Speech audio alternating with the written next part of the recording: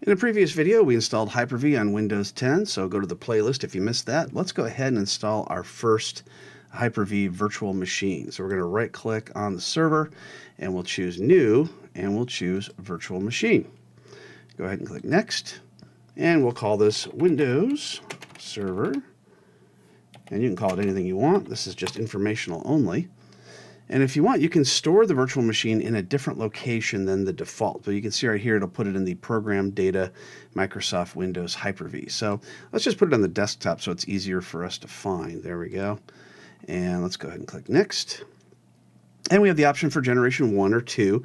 Generation 1 is for up to 2008, and then Generation 2 is for 2012 or newer as far as the desktop operating systems go.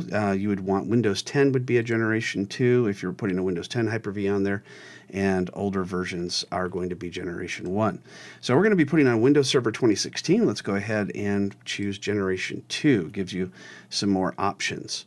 Now we want to put in some memory. I've got 1,000 or 1 gig of memory. Let's go to our Task Manager and see how much memory we actually have. So our memory we have is 16 gigabytes, so we can put in a lot of memory for this. Let's just go ahead and use 4,000, so it's about 4 gigabytes of RAM.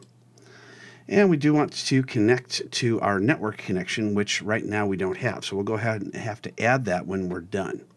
Let's click Next. And it wants to know how big of a hard drive you want. Well, I'm just going to go with a nice small hard drive. Just for testing purposes, go with a 50 gigabyte. And we'll click Next. And we're going to install an operating system. Let's go ahead and browse to our operating system.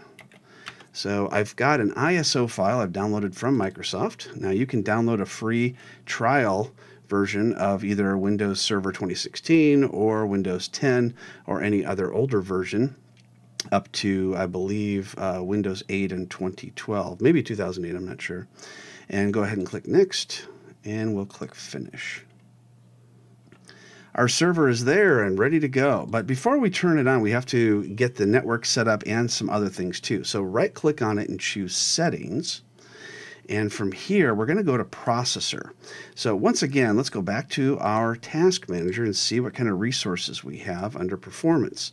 So under CPU, we can see that we've got a total of 8 logical processors.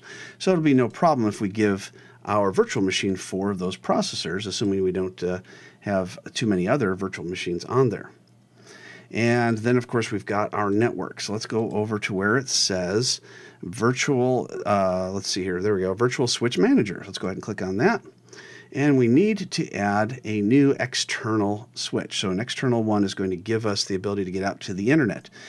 Internal would be just for communication with other computers inside the network, whereas external gives connectivity to all computers inside and out. And then private is just between the virtual machines themselves. So that's kind of useless in our case. So let's just go ahead and create an external virtual switch, and we'll just leave the default name. And we only have one network card in here, so we'll just use the one that's on the motherboard, and we'll click Apply.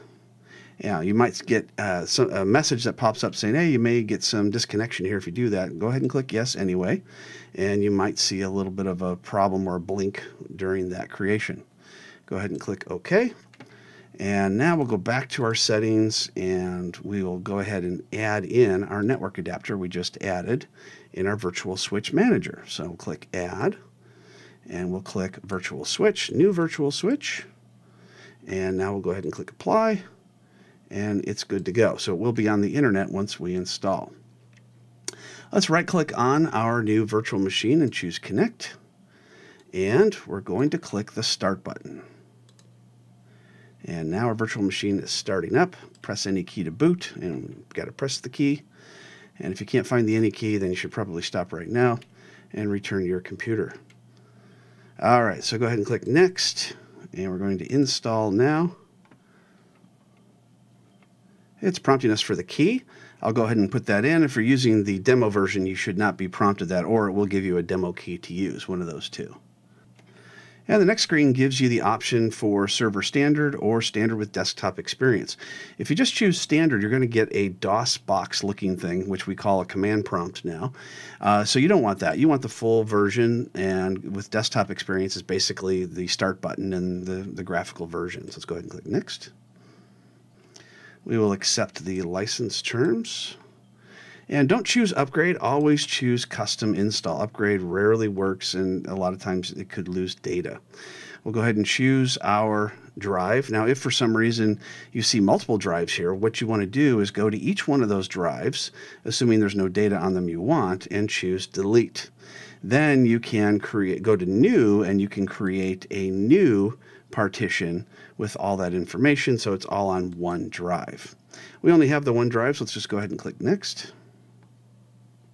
And now it's installing. Now, it could take anywhere from 10 minutes to several hours, depending on how fast or slow your computer is, to get through this stage. So I'm using an i7 processor with a fast GPU and a lot of RAM, so this shouldn't take me more than about 5 minutes.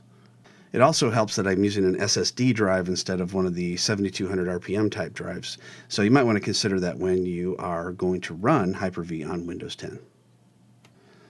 Our installation is complete. It's going to restart, and then it'll be the first boot up for our Server 2016 image. And we've rebooted. Go ahead and put in a password. It has to be a complex, upper or lowercase, at least one number. Click Finish. And there we are. We are now in Windows Server 2016 on a Windows 10 computer. And you can see we've got the start button and all the different options. We'll go ahead and get that set up. We'll do some additional videos on how to do some cool things in Hyper-V on Windows 10.